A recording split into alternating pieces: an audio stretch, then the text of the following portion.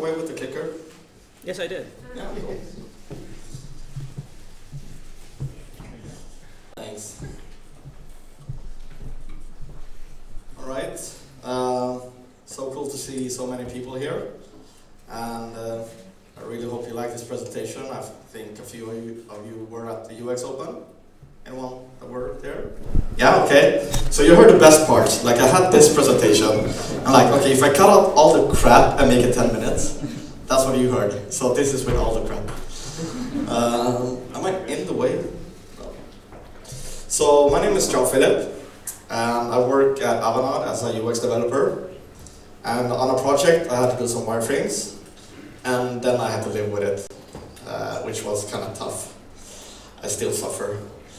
If you want to tweet, JP, so not Seriamud, like some people think, apparently. I'll just run right through it. So this is just a bunch of tips, things I learned while first making wireframes and then having to implement them in HTML and CSS and everything. So just like thinking back, like what should I have done before, or I should have done it like this, or whatever it is. So without further ado, the first thing, components.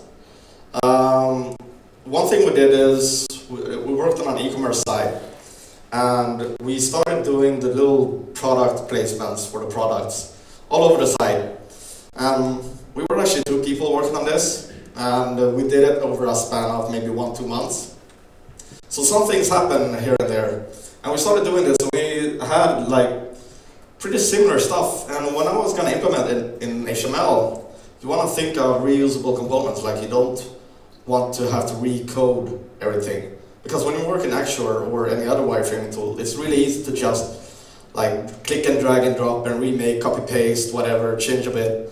And that's fine. But when you start making it, then it becomes a bit of a hassle. And I was working on this and I was implementing it, and I was gonna do the other pages.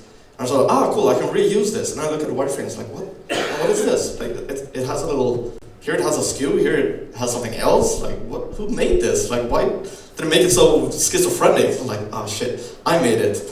But then we started going through them again and see that, okay, there are a few things that are common, so we can just make it similar and reuse that.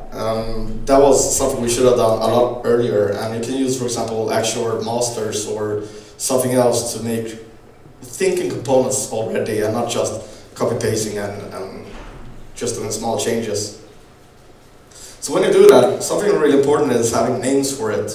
And it's quite good if you can come up with a name for it, because development is probably gonna take this and implement it, and then they gonna invent really weird names. So when you start talking, you're like, something list opener listener. It's like, what is that? So if you do it yourself, you can call it user list or article list or whatever you want to have, and kind of make a sense out of it.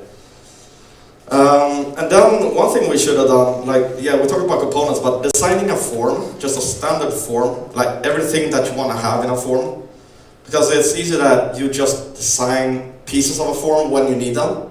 So now we need an input box for a name, so we'll design that. Later on, you need a checkbox, so you'll design that. We know this was a lot better if you could just go through and do all of them. And in case you need them, then you can grab it. So make masters for all of them, just in case. And that kind of ties into the next topic, which is use existing GUI frameworks. So I know some people are going, boo, Bootstrap, but I actually like Bootstrap a lot. And if you don't like the theme, which is fine because you're probably not going to use it, but it has a sensible markup for the CSS. It has a sensible structure that you can build on. And a lot of companies like Spotify are building on top of Bootstrap to make their own things. This is a bit more implementation-wise, not that much wireframe. But another point to this is that if you're working on a project that has some kind of framework already, like on our project, we actually had an accelerator, like a pre-made web shop, and we kind of just skipped it, and we really shouldn't have. So should have just like looked at what was available and tried to use that, and use that already in the wireframes. And that takes me to thinking inside the box. Like we did a lot of, like when you start taking the wireframes and making them into HTML. I don't know, how many people know HTML here? Yeah, cool. Do you know wireframes as well? Like, oh shit, wrong audience. You start thinking that, okay, this has to go into this tag and this has to go into that tag. And you start seeing a pattern that if you create a form, you kind of expect the submission button to be inside that form, right? But we did a lot of things like this. So the button outside, but all the styling and stuff around the input, which just looked nice. But when you start doing it, you start to think like, maybe the button actually belongs inside the box with all the other stuff. And it's just, it's easy to go into design land when you're doing wireframes. Just do things that look kind of nice, but it's good to step back and try to think that, okay, if I'm gonna do this, does it make sense to put it in here or outside? So when it comes to wireframes itself, I like to annotate a lot. One thing we did that worked pretty well was having IDs for requirements. So if we did a specific feature because of a specific requirement, then we would put a little note saying that we did this because of this requirement ID. And you can use the fields in Axure for specific ID numbers. The good thing with that is when you generate the Word document, if you do that, a lot of project managers like documents, so it's really nice to be able to just put it out. Then you get like every wireframe, and then you get all the requirement IDs that it fulfills, which was pretty useful for us. Something we did that works for wireframes and prototypes, but doesn't work that well for user testing is highlighting links. So in our case, when we did the prototype, we did a few things clickable, so you could click on them and go to another page or open up a box or whatever. If you look at this, for example, if this is a prototype, you have to do everything manually, right? You need to click on that link and attach it to an event, and you might not do it for all of them. But for those that you do, if you do it blue, then it's easier for developers or people using your wireframes as a lookup for requirements. It's easier for them to see what has been implemented or not. And that helped us. But then we did some user testing, and that kind of did not work. No, it works, but the thing is, then you ask your user, where do you click to go to the next product? And there's 3 things that are blue. Then they're like, probably this one. So yeah, that's something to think about.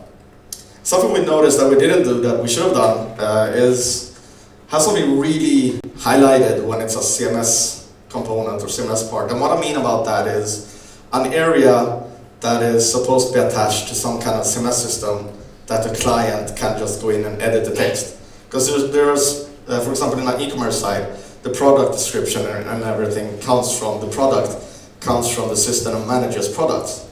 You don't just go in and edit them for the site, but the site could have like a FAQ, contact us, something like that, that is different, and that should be edited separately.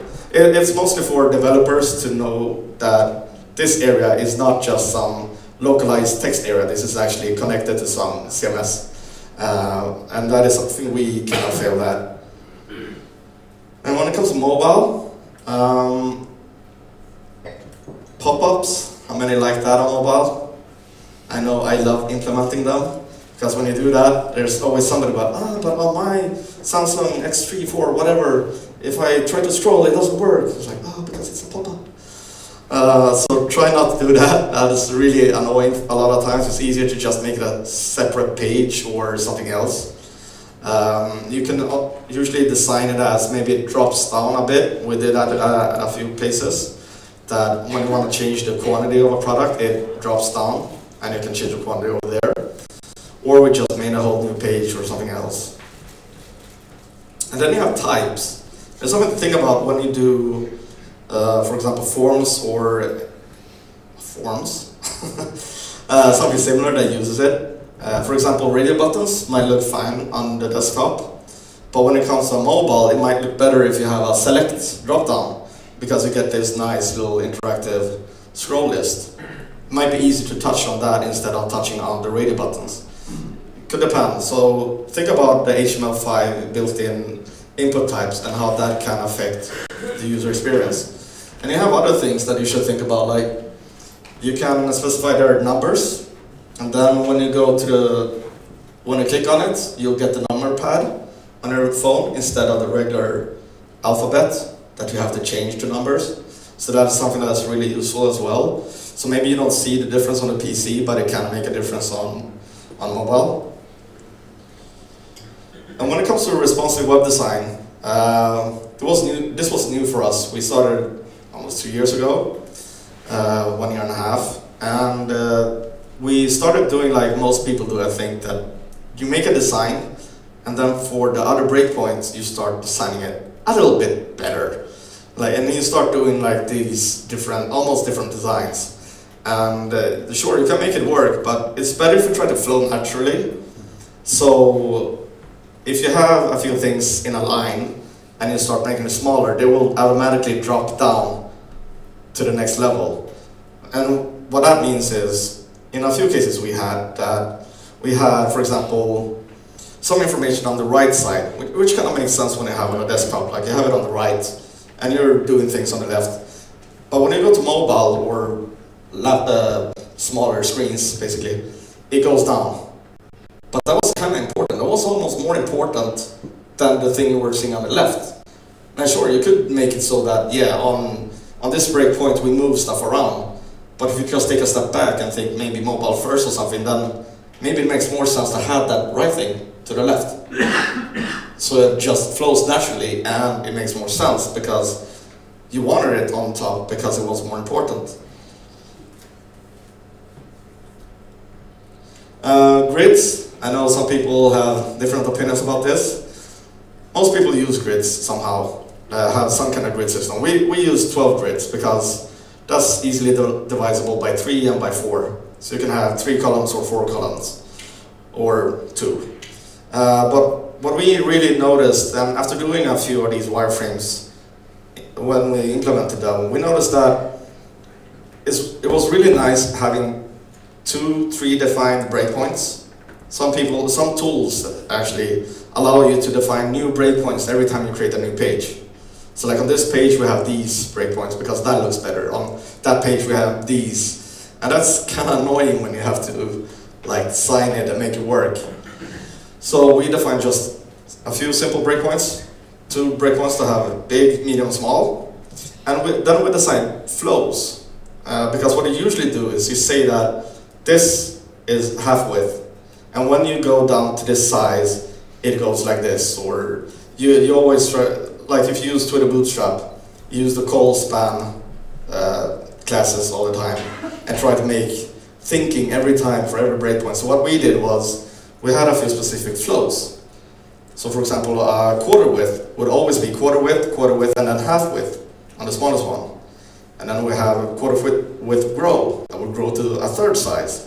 And we had a few specific like flows that we could use, so we could just attach that class and it would resize in a specific way. So we could make the page flow in a certain way without having to rewrite CSS all the time. Any testers here? Any programmers? Ooh. So we talk about happy path and sad path, and most people are optimists. Otherwise you wouldn't be working in an area where the computer dies all the time and stuff doesn't work and like frustration every time. So we usually think about happy paths. Like for example, we make a listing of products. That's a nice little listing. We have our products here. This is nice. So next page. But what if when there's no items? Right? Should it just say no items? Should it say, did you mean something else? Should it say, like, we're sorry? Should it speak in a friendly language? Should it just say error? Because if you don't do anything, the programmers will do like, error database null. And your user's like, what did I do? I'm sorry. And so it's actually quite good to try to define these empty pages. And it's the same with language. Like we made a little menu and it looks really nice. It's really awesome. And then just like my name, no. And you can do the finish test, just add linen to everything. Kartelainen, menu linen, and then just like, does it still fit? I actually use Google Translate, so if there are any Finnish people, this might be wrong, but you get the point. Like everything just goes out of the way, and like don't even get me started on right to left languages. Do we move the icons then, or like if Japanese things go up to down? Like no, I don't think about it, but sometimes you have to. And then there's alternative paths. So not really happy, sad, but it's alternative paths. For example, if you just have a regular listing and you have some price, but then there's a requirement. People that aren't logged in aren't supposed to see the price. So then you need a version of the page with those changes. And sure, that's obvious, right? But in our case, this was a requirement that came in the middle of the project. So then we're like, okay, whoa, what happens now? So that can be something to think about from the beginning, like, will we have these things? Start asking the client, will we have cases where we'll need to hide or show different things on different pages? When it comes to organize, we were pretty good at this, I think. We did some unique names for every wireframe. So every wireframe was a page, and then I had a unique ID. And we had some postfix, for example, WF for wireframe and WFM for wireframe master, or user flows like UIF, just something like that. But then we didn't go that creative with the numbers. We started kind of creative, like everything started on 01 was the checkout. But what if you do more than 10 images on that checkout? Like, what happens then? Or if you do it and then you start doing something else and you want to come back to it, like what now, what, 0, 10? Like, it just becomes messy. So don't be too creative on the names. Just try to attach a unique number to it. It helps a lot when you're communicating with a client, when you're communicating with developers, that you can say that it's this ID, this is the page I'm talking about. Not the article listing with the line listing, you know, the one, you know, it's like, what? No, I don't. Forms, we talked about that a bit, but one thing to think about is, for example, what are required fields? What are non-required fields, like optional fields? Where will you put error messages? Like here, it's like, where will you put them? In this case, it grows. But it's something to think about as well. It's the sad path kind of thing.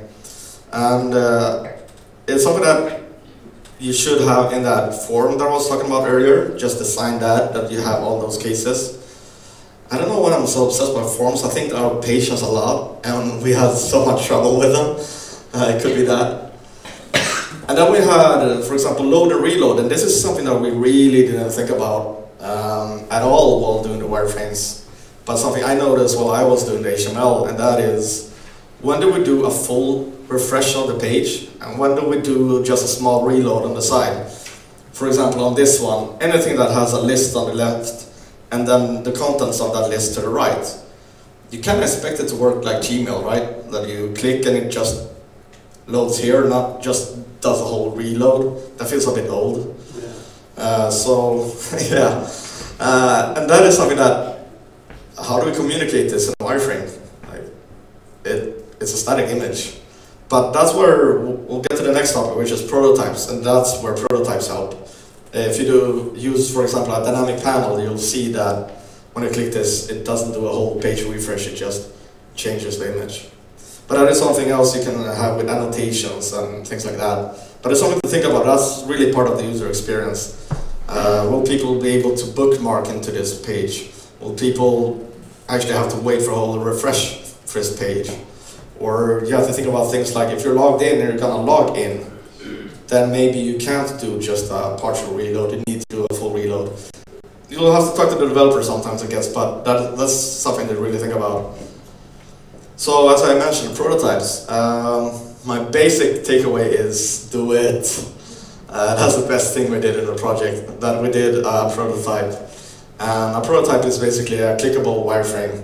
It doesn't need to be that advanced, but it should show a lot of things that you expect that people understand. Like, it's really easy to sit there and like, well, of course this is gonna work like this. It's autocomplete in the search field, duh. but maybe it's not that obvious. Like, developers might not pick that up. So the first thing is do prototypes, and that helps you test it with the people. You can test it internally. You know that the interaction isn't quite as smooth as you wanted it to be, but also you can have it available online. So we used AggShare, which puts the wireframe online, and then that wireframe becomes not just available, but you can update it at any time. So anyone with that link will always have the latest version of those wireframes, which helped us a lot, because if you put it on, have you ever had to put it on SharePoint? Like, put your documents into SharePoint and then somebody downloads it and then you change it and the people implement the old thing and you're like, why are you doing this old thing? And it's like, but it's on SharePoint. And it doesn't work. I hate it. So just make it available and create components. I already said this, but if you're making a prototype, then it's really important that you create components for it. That you make your page based on those things that you can reuse. You can think about graceful degradation and progressive enhancement. There's so much touchy feelings into those words that I won't go into it. And just basically, like, if you have the number field, some browsers will render like this, and some browsers will render like this. And your client will go, but on my browser it looks like this, your wireframe does this, it's wrong. It's like, well, no, shut up. That's the best argument. Now, we'll get to that. We'll get to talk about management. And then developers. It's really important to get those wireframes to the developers really early on and walk you through them. Maybe they'll help you find out what you can't do, or something that for some reason you shouldn't do, or in the previous version of the web page you did something else. It could be anything. So it's been really helpful to go through it with the developers and have them understand how it works, because they're the ones that are gonna implement it. So then it really helps if they really know how it should work. So here we go, management. Get them to understand the limitations of browsers. That was the first battle we took. Like, they wanted Explorer 7, and mind you, this was the beginning of last year. So Explorer 7 was kind of okay. Like, I mean, sorry, I did not mean that. It's never been okay. But it was available. A lot of people had it. And we just figured that the way it's progressing now, and with the launch of Windows 8, it's probably going to be less than 5% by the time we release. So shouldn't care much about it. And if you want it, it's going to take twice as much time to implement. Like, if you we can make it, but it's going to be a lot more expensive. So try to help them understand that browsers are different, and if they expect the exact same look and feel, which they usually do, that's going to cost a bit more. A lot of people just think it's okay to assume that it's going to be the same all the time. I don't think it is. I think there should be a small difference between browsers, like there's always is. The font rendering is one thing, how they do with margins from the toolbar and all that, it's always different. So just help them understand that from the start, because then you can focus more on the usability issues rather than, oh, the logo is 2 pixels to the right. And get them to give you access to the users. Like in our case, they were freaked out that, oh my god, you're gonna talk to the users. No, they might say something bad. It's like, yeah, that's why we wanna talk to them. And it was really hard. We were finally able to get it. And it was like, oh, there's so many small histories. Like, one thing we noticed, one of the clients really wanted us to have, I'll just call it plans, so I don't give it up too much. But they wanted plans because a lot of users use that. And we did some user tests and talked to them like, okay, do you use it? How do you use it? And it turned out that basically putting an article to your plan and then buying it from there is easier than putting it into your cart and buying it from there. So people are just using plans because the regular flow sucked, not because they wanted plans. And that is something that if we knew that a bit earlier and could convince management that people are not using plans, we shouldn't wait 6 months developing a new version of the plans. So it depends on what company you come from. I guess our size is a bit different, where the client doesn't want their subcontractors or whatever to talk directly to a client, especially when that client is buying stuff from them. Like if you're gonna ask them what is bad about that page, then yeah, maybe your client doesn't want people to hear you talk bad about them. And then getting to sign off functionality in wireframes, that was something that helped us. Like we had a lot of requirements documents and a lot of stuff like that. And basically, when it comes to how things work, it was a lot more useful to get them to look at the prototype and say this is okay and this is not okay, than get them to sign off on requirements documents. And then the same with the design. Get them to accept the design from the browsers instead of a Photoshop mockup. Because Photoshop mockups can always look really insanely good, like the font rendering is awesome and you can get some special shadows and a lot of effects that will, you might be able to get it into the browser but it might be slow. For example, having a big drop-down shadow around the whole page can make scrolling really slow. But it wasn't the Photoshop I wanted. So try to get them to sign off on what they see in the browser instead, and get them to accept that and talk around that.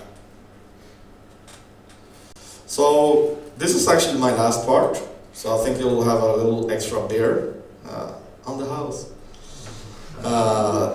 So this is the part where I actually did most of the work, or like when you have to implement it in HTML.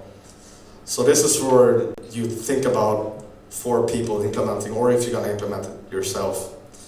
One of the things we had was offline HTML, or like we could run the page without a server.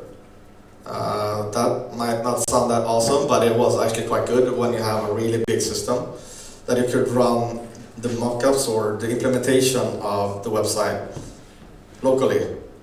And it helps a lot with testing things like how it's gonna work when, for example, when we couldn't get the price in our service. So you couldn't get the price and what should happen, like you should get an error message and all that. So that's something to try to have, and I'll get back to it in a minute. Something we did, which was really nice, was use font icons. And I know this is a religious war between font icons and SVGs. I also have a Mac, so all PC lovers can go there. And I like font icons because you get a lot of stuff on a really small footprint, and you can do simple things like you can add shadow to them, or you can put a round box around it, or you can make it one color. But you can do a few things with just CSS, and you can make it any size you want. So that another thing that made me like it was we could install the font. We used Font Awesome. So if you install it, you can use it in your wireframes as well. So you have it as just a font, and then you can copy paste these icons into your wireframes, and you use the exact same in the implementation. Because that was something that, like, the artist will make a little font, but then no one would actually make an SVG version of it. So it helped to have something that was already done. Something that helped us was asking for URL flags. So for example, when we visited the page, we had two different themes. And to change the theme, you had to log in as an administrator into some cockpit and change there, and then go back and then look at things, and then switch. So we just made a flag that theme equals and the theme we wanted, and it would just load the page for that theme. And that was really useful, so we could have two tabs open and keep working like that. Another thing we had is when we did JavaScript, that you could add just debug equals true to any page, and it would just start spitting out a lot of debug data that you could look at and debug things that weren't working correctly. And then my favorite was the offline mode. All the services could work offline with pretend data that works. So you could always test the page like it should work, because sometimes there might be a bug on the integration server or whatever that for some reason you can't look at this page right now, but you can still design it if you went offline. And my last tip was to start with a flat styling. We started with a wireframe looking style that just looked like wireframes. And it helped because then it's really easy to make all these pages. Like it's really quick to just generate pages and make it look like the wireframes, and you know that you're on the right track. And when that is done, then you could start adding colors and everything. So that was something that really helped us, and I'm seeing more and more of that online and other people doing it actually. That was it. 10 minutes early.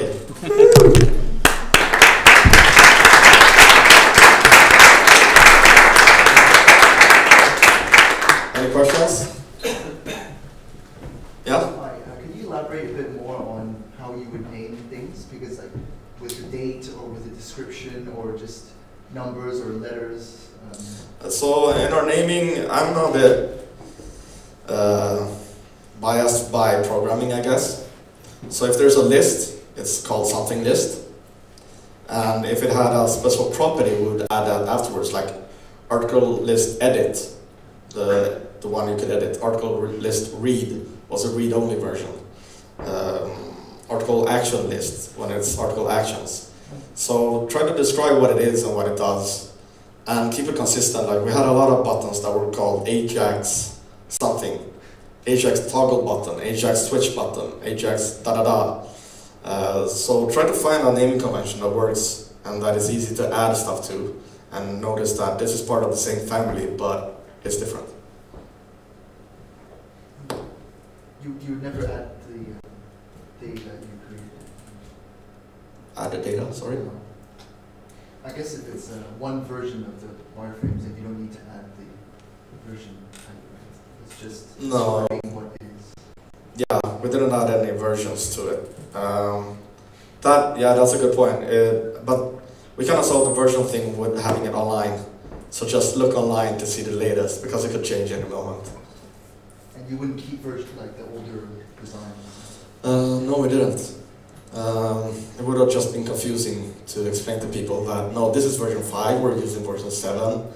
So we just like, no, online, latest, follow that. Thanks. Yeah? And what were your main reasons for not doing the clickable prototypes directly in HTML? Can I just repeat the question for the do that. online audience? What were your main reasons for not doing clickable prototypes? Directly in HTML. Directly in HTML. Directly in HTML, right. It started with me and another guy, and he wasn't a proficient in HTML. He did the main wireframes, the first wireframes, and I came into the project to help him. So it was basically skills among the people. And I fully agree. I think I want to move into that direction, but from my experience, a lot of UX architects aren't that familiar with HTML and CSS to do that. And then you have things like, if you want to do a simple interaction, like you click on this drop down and it shows a drop down or autocomplete, then you get into JavaScript territory that you need to know a bit about that. And maybe it doesn't work in your browser, so you need to learn about that. And for some people, their skills aren't programming, it's actually making wireframes. Then it can help to do a wireframe and a wireframing tool. I think it actually all depends on the purpose of what you're doing. If you're doing a prototype, what's the project purpose? I'm actually in a project right now where we did a prototype before the summer, and now we're going back to wireframes. The purpose of the prototype was to actually communicate to the stakeholders, this is what we want to build. Now we're going back to wireframes, and we're using that to communicate to the developers. I was just wondering if there was a reason that you couldn't speak more to the developers, because it looks like you have developed a good way to specify everything in detail and to the developer just to be able to look at your wireframes and so on. And I'm more used to working together with them. Right. So this was an offshore project. Okay. So there were 5 hours off in India. And I won't talk more about what offshore than that.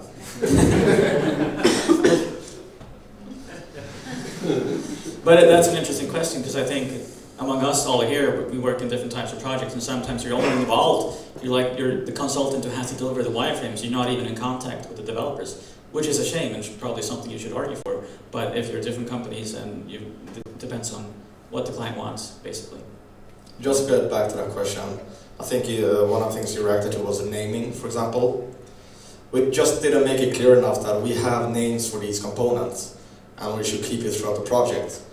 We just didn't make that clear, so the developers just thought, well, I'll name it whatever I want. I don't think this is an article list read. I think this is a linked list alpha, and they call it like that. So it's just making it more clear that we have set a name for it, try to use that throughout the project. Have you ever tried doing user testing really early with really rough paper and pencil sketches? Yeah. I would highly recommend it. Yeah, we've done that. In this case, it was the 4th version of an e-commerce site, so it wasn't anything groundbreaking new that we really needed to test like that. It was more do people understand the pricing model and a few things like that. But absolutely, like in certain projects, it makes a lot of sense to do paper wireframes. It also helps the client to understand that it won't be ready on Monday, and it might turn out slightly different. Yeah, but it also requires you to be able to show it directly to the client, which is not always possible every time. How many people in here do pencil wireframing on paper? Yeah. Wow. Sketching rocks.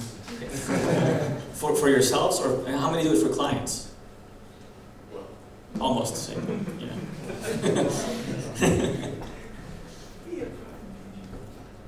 Any more questions? Yeah? content first or wireframes first? Content first or wireframes first? What? Like, how can... I can interpret, since this is something we talk about on UX podcast. Okay, yeah, because I'm like, what, if you don't have content, why are you doing wireframes? Like what? Well, that's actually the answer I think you want to hear. Yeah, okay, so that's my answer. I think that's a common issue as well. I think we expect to do a lot of wireframing before. I'm in a project like that right now as well. They don't have the content quite just yet. They know we want to communicate this type of stuff and this type of stuff, but I don't even know if they have the resources to do that in the end. But they want the wireframes right now because we want to present the cool stuff down there and the news up here and stuff like that. That's actually something that wasn't on this version of the slides, now that I think of it. But it was one thing that we had, for example. We thought we had some content, like these are products, so you probably have 3-5 pictures of every product, right? So you have the main image and then you have little thumbnails. So we did add a little system for like clicking the images and all that. And then we found out we have 0 to 1 images per product. So like, oh, dope. And another thing was that the way you selected how you configure an article from a product, like, yeah, understand that takes a while. So articles and products are not the same thing. But anyway, you go into a product and you want to say the size of a paper, like a paper is a product, and then you want to say the size and the weight and all that. And in the previous version, you just had like a huge list of every combination possible. And we're like, oh, we'll just break it out, right? Like, let them choose size first and then weight. I'm like, yeah, that makes sense. So we did that. And then we noticed like every product has like 20 attributes. So the list was like, this looks good, and it turned out like this. So yeah, content, if you can actually get it, like, I don't want to say the names, but you'll be surprised how many clients have no clue about their content or like what they have and don't have. So even if you talk to them and they say one thing, like when you actually integrate with the service, you go like, what? And the client goes, what? So it can be difficult to have the correct content, but absolutely content first. You were actually touching on it. I thought about it when you said that when you had finish words in the menu, you could contact the line, and yeah. You know, but if you knew what you were putting there at first, you would probably have the right amount of space anyway. Yeah. But it's a lot of guesswork in that case. Yeah. The people in the back look really relaxed. Yeah. Back here. I'm wondering a bit about, you were talking about responsive, and sometimes it's not natural for all the content to just float down beneath each other, but most people build it like that anyway. Yeah. Does it take, I mean, do you communicate to developers around that? How much extra effort is it to actually put content in a different order based on what screen size you're having right now? and how many breakpoints would you probably use? Yeah, that really depends on the framework you're using.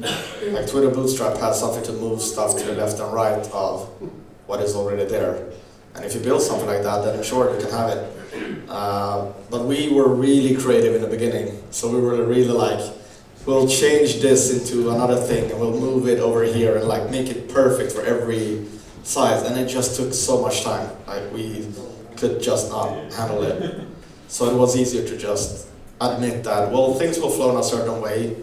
Just rethink the position of things and just go with that. And it turned out to work pretty well. We didn't need to do any special cases after that. Okay.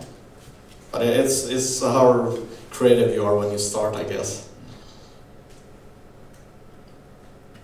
Yeah? Am I just gonna stand here smiling all day? What about load times? How do you communicate that? I mean, sometimes you want to build stuff like you're getting creative, and you're thinking, well, if this can load in 3 seconds, then we want to do it. But if it only loads in 7 seconds, then we want to do something else. Yeah, that's when you have to be a bit of a developer. It's the same with the reload page or just reload a section. What takes the most time? Simple things like just adding a shadow around the whole page can make scrolling slow, or having some kind of JavaScript that checks the scroll bar makes things slow. It's, I guess, try, if you can, work close with a developer or be a developer and try to test things out or go by what you've seen on other pages, because if you've seen on other pages, it might work for yours as well. I guess it's when you're coming to like new creative stuff that it can be really difficult. And then it's good if you can communicate it to a developer and have him prototype it really quick and see if that works. Yeah? Did you ever see the final product? The final product. Well, some kind of release. Yeah, so right, next question. No, I mean it's done from our part, but the page has not been released because of other technical issues. But the front end works nice. But that is what I'm waiting for. And that's why I couldn't do so many screenshots of things. I had to take like Amazon and stuff because I can't show how it really is. Got a question on Yeah. Content first or breakpoints first? Content first or breakpoints first? I mean, I would almost flip it and have a third option, like what devices first? Like if you don't know what devices you're gonna have on, what does breakpoints matter? So maybe your content works really well. If it's just text, maybe it works well on all devices without doing anything. So I'd look at devices, content, and then breakpoints. But is it even possible to look at devices? Do we know what devices are here a year from now? No, yeah, that's the interesting thing. Like we didn't even have smartphones like today just 6 years ago. So of course, but yeah, I guess a lot of people, especially me, fall into the trap of thinking of devices like mobile, tablet, PC, Mac, but TV. Retina and all that. But you still need to think of something that is equivalent. Like you still have a screen that size. Maybe it's called something else. Maybe it's taller or smaller. But it's really hard to design for stuff that doesn't exist. I haven't tried it. I think it's hard. I don't know. Maybe if you have enough beer. Probably, yeah. Foundation uses screen sizes rather than devices. So if you're below some kind of width or viewport, then it does something. Yeah, Bootstrap does that as well. It has the basic thing that most do is you have columns for all sizes, but on the smallest size, it's always max columns. Even if you set 6 columns, it'll turn into 12. That is our basic flow. But we learned that having a few more really worked out great, for us at least. My recommendation would be start resizing the browser when it looks like shit. Make a breakpoint. Yeah, that's the recommendation you usually get, and that's what I'm saying no. Because if you do that, then it's like on this page it looks like shit over here, and on this page it looks like shit over there. And then you start getting like multiple breakpoints and designs, and yeah, if you're like me and have to actually implement this, then you're like, screw it, it's not that important. But if you just wanna design it, then yeah, you can always find shit points. Shit points, that's excellent. That actually makes me think of something else. 1 column, 2 columns, or 3 columns? 12. Well, I win. I'm seeing a trend moving towards single column websites. Yeah. What's your take on that? I've been so hooked up on e-commerce site where you usually just have 1 column text and then stuff.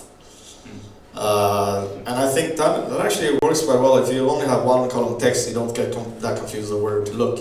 But then you can add other stuff around it, like images or ads.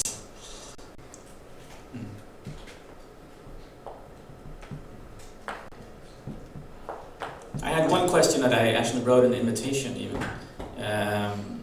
Is this the night we kill light boxes? Yes. Because that's something that caught my attention when you did your talk before, your 10-minute talk as well. Yeah. The light boxes that we designed into our wireframes, because they're so cool. I mean, just open it in a light box and you can close it. It's in context. But it works so badly in so many ways, in so many contexts. How many people have killed light boxes? Not so many. Everybody understand the problem with it? Yeah. Like you get a little pop-up and then you try to like see the bottom of the image, but it starts scrolling the background instead. Then you try to close it and then just like opens another one and like So yeah, we really went away from light boxes on our project at least. Yeah. But isn't that an implementation problem rather than UX problem?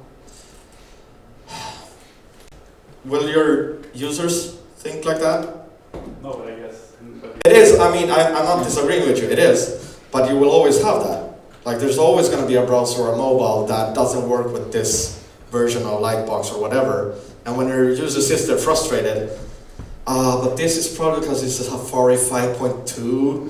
And no, that's not what I'm saying. I'm saying you're saying there's a right way to do it. Yeah, I mean, you can do it, make it work. Or you can have a graceful degradation that actually has the maybe I'm cynical, but all the ways I've seen work always breaks when there comes a new update or something and you have to update that library. And so for a while it will be broken for a few people. Like I've never seen anything that works correctly. The closest thing you can get is light boxes for images. But if you do modal boxes with a button on it or something else, not just an image, that usually leads to more trouble. So simple light boxes can work and can work pretty well. But modal boxes is what I'm more afraid of, I guess.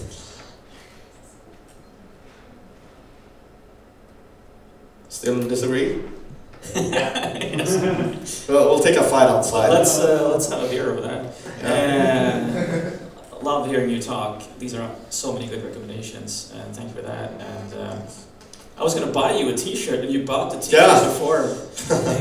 I'll buy you a sweater. Oh, nice. Got a whole clothesline. Yeah, exactly. Oh yeah, I should get you like sweatpants and stuff. Yeah, with the One Piece. Yeah, One Piece.